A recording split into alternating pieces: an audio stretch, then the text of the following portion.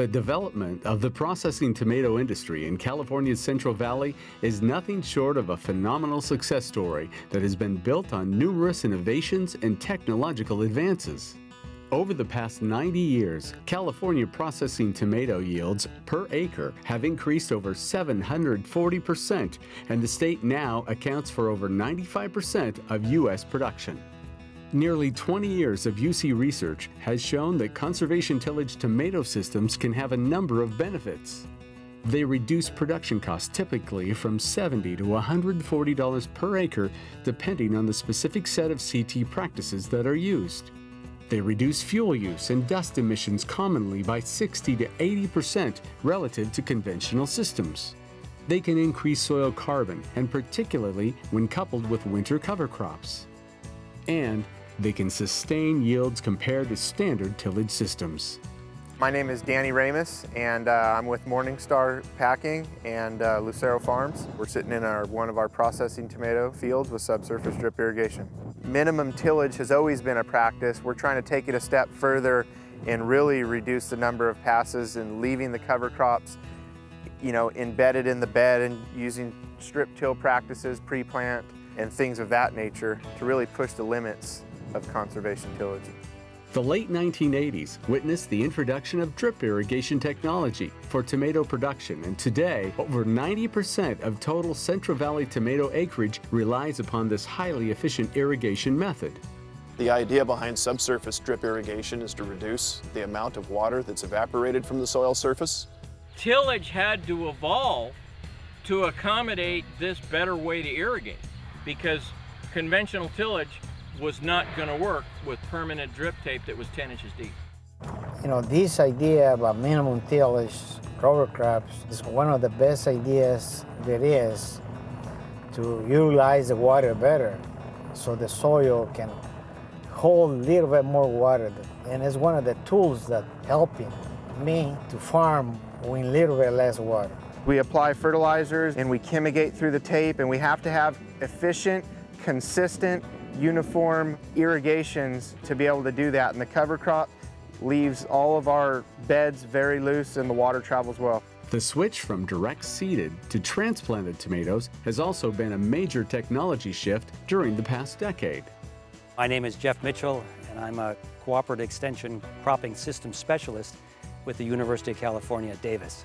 We're in the middle of an experimental cropping systems comparison field at one of the University of California's research and extension centers. This is pretty much the extreme of what we've been evaluating. We deliberately add cover crop residues to the system. This is essentially no-till cotton and no-till tomatoes.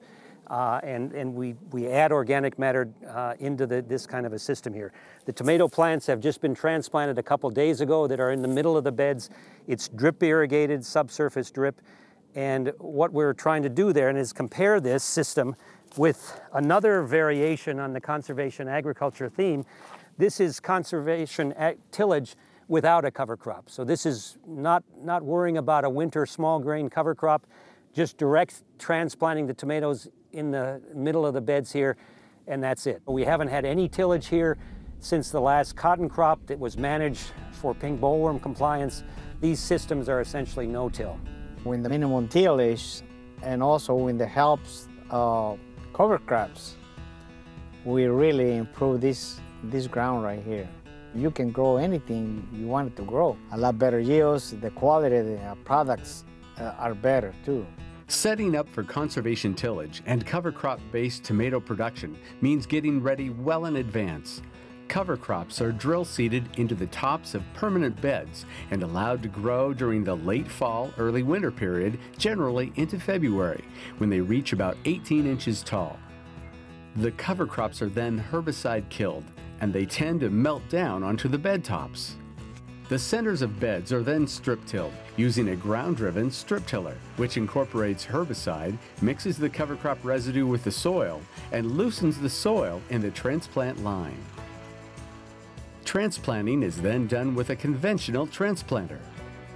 Work is currently underway to identify the best cover crop species for these systems and to also select legume cover crops that can add fixed nitrogen to the system. We've tried to come up with a mixture of cover crops. So we have nitrogen fixing cover crops like this vetch right here, and pea, and we also have fava beans. These are actually fixing nitrogen naturally in the soil. A number of systems considerations need to be taken into account before starting with these CT systems.